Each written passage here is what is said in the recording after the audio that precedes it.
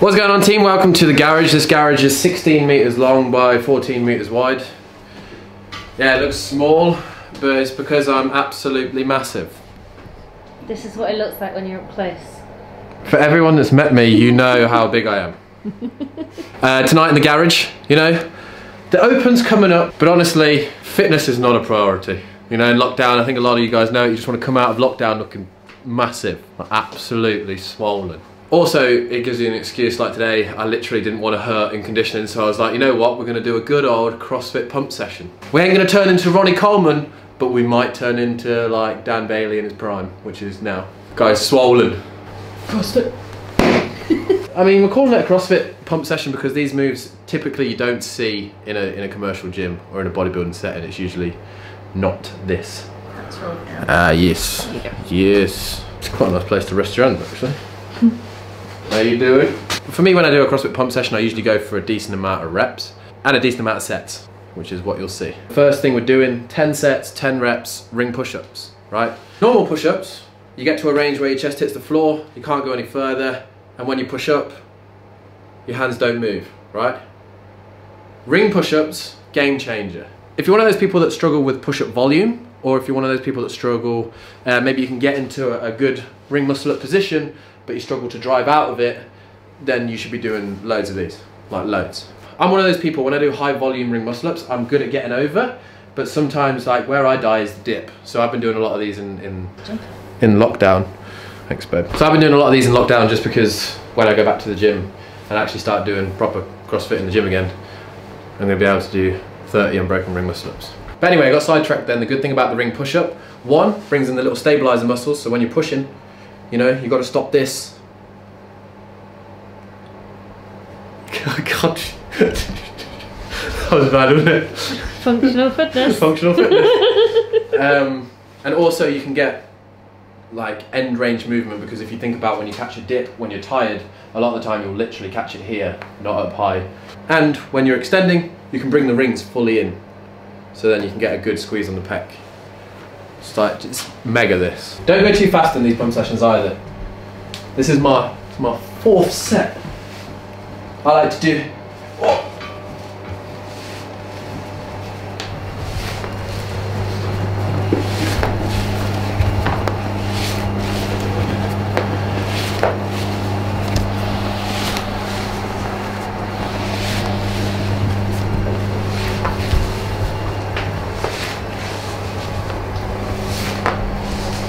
Ain't nobody working harder than me.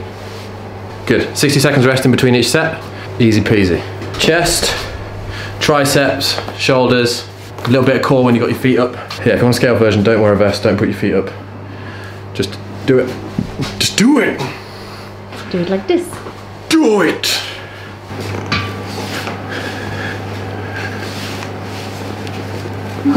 If you don't have rings, if you have a home rig, definitely get some rings. But if you don't have rings, put like a couple of plates down. You'll still get that good stretch and that good end range of motion. But the one thing I am going to say is don't straight away do it in a vest, because obviously if you've just been doing normal push-ups, or like you come from bodybuilding and you're pretty stiff and tight in the pecs or in the shoulders, coming down to this end range of motion can put your shoulders in a bit of a vulnerable position. So just build up the tolerance in there before you start adding any weight. Basically just do a deficit push-up instead of on the ring. You won't have the stability, but you'll get the good range.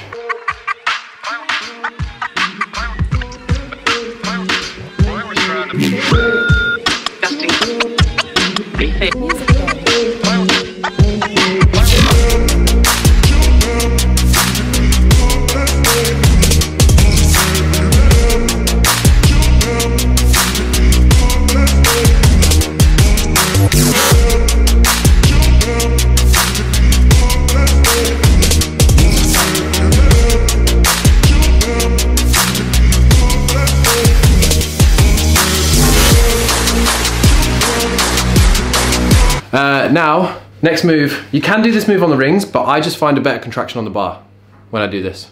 And you can do this at home, say if you have like a wooden broomstick that can like hold your weight, make sure it's a good new wooden broomstick and not one that you found that's 20 years old that was your dad's, that was your granddad's before that. I don't think I'll be recommending broomsticks, but at your own risk, people.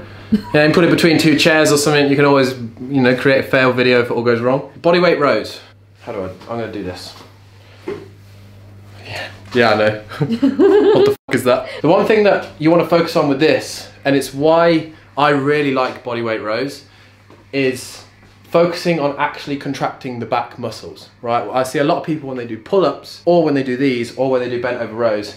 If you're one of those people that just feels it in their arms and not their back, this is a great exercise to work on it. So when you're pulling, instead of pulling with your arms, like this, you see how like my shoulders literally don't move. See here? Shoulders don't move, right?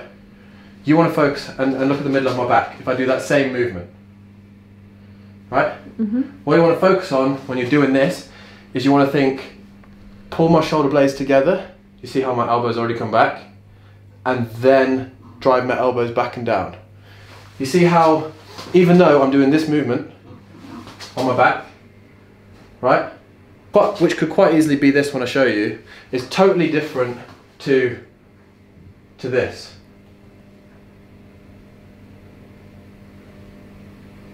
That makes sense. Totally different.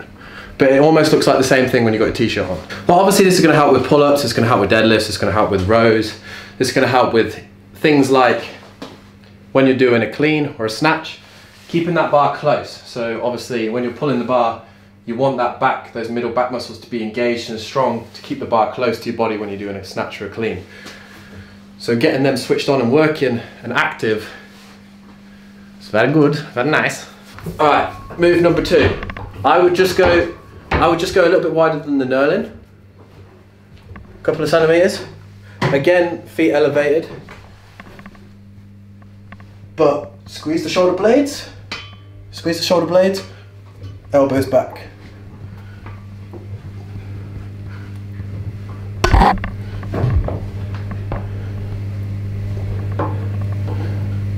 Also, I do like following like a push movement, which is like causing you to do this, with a pull movement, which opens you back up again. But it's crazy, isn't it? Like this, the move can almost look the same, but how you do it makes all the difference. So just do it right, and squeeze the shoulder blades and drive the elbows back. One set of that and my back's like, woo. 5 sets of 20.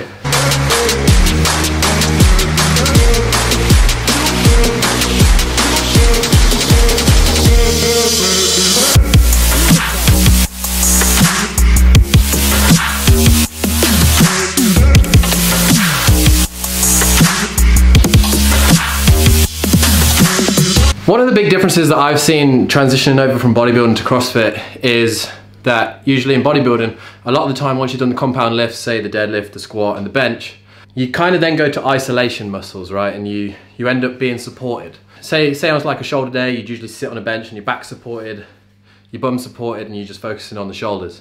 Not utilizing the core as much as you want to. And obviously in CrossFit, you want a good, solid, strong core. So for this one, I mean, you get to sit on the floor, that's a win-win. And instead of being sat on a bench, where you're supported, you're sitting upright, chest up and out, and we're going to dumbbell press here. If you are just a normal gym goer, you may look a bit weird sat on the floor next to everyone else on the benches, but I can guarantee you that you'll have a stronger abdomen and a better position. You won't be able to go as heavy, but you're going to get more work done. I find it really hard, like my mobility in my hamstrings and my thoracic, I have to fight this, but it's good because your hip flexors and your core really work.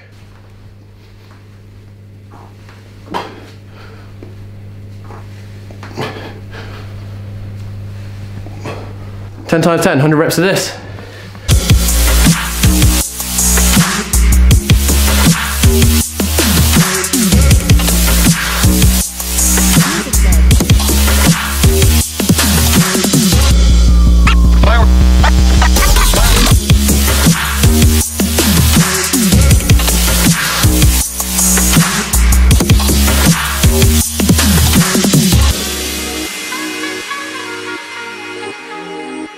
Alright, so far we've done 300 reps. 100 push-ups in a vest, 100 rows, 100 seated dumbbell press, and now we're going to finish off with kind of like a workout, but it's like an accessory workout.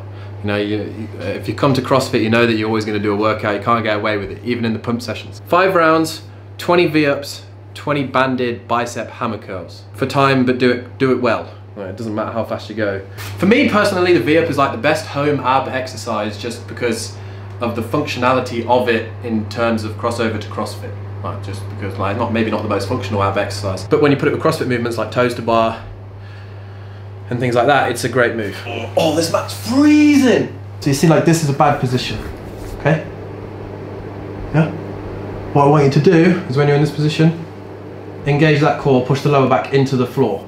And then from there, that was my back, not my tentacle. What are you laughing at me? But basically from there, tense the abs, come up with your arms, touch. Back to the floor. I'm gonna have to put a t-shirt on for this workout. So for there you should feel a good twist and a good contraction. Take breaks as you need. And then into 20 hammer curls with a band. You can do it with dumbbells, light dumbbells, it doesn't matter. Hammer curl from here, like just a normal fist position, to here. No arm movement, none of this like this. Just keep your arm down by your side, squeeze.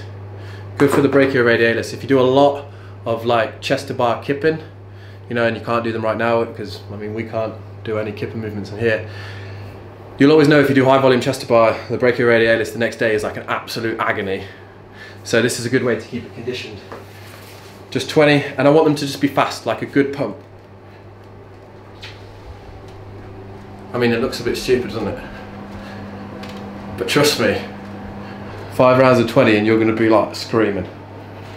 20 V-ups, 20 of those, just do it five times through.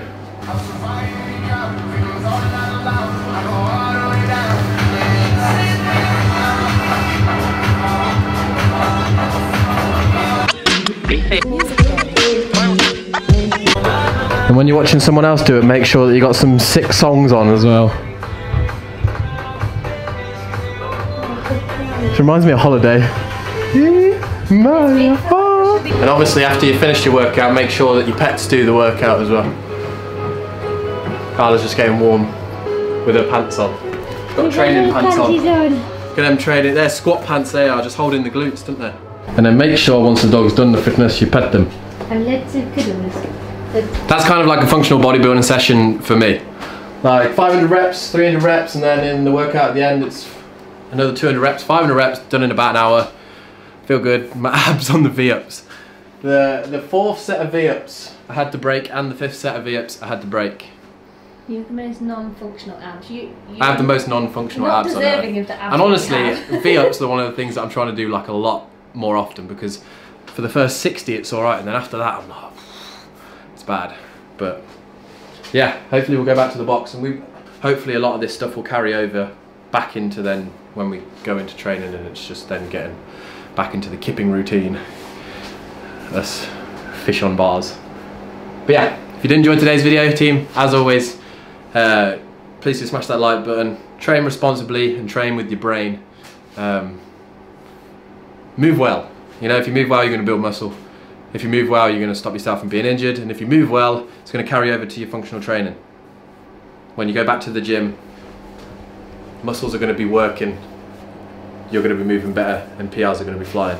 One of the things I do want to highlight right at the end, as you saw today, nothing was like super fast. You know, like I wasn't trying to rep the dips, I wasn't trying to rep the shoulders, I wasn't trying to pull myself to the bar as quick as I could. It was controlled and making the muscles work. Good positional, like strength. Keeping them under tension the whole time. Catch you guys in the next one. Catch you guys in the next one.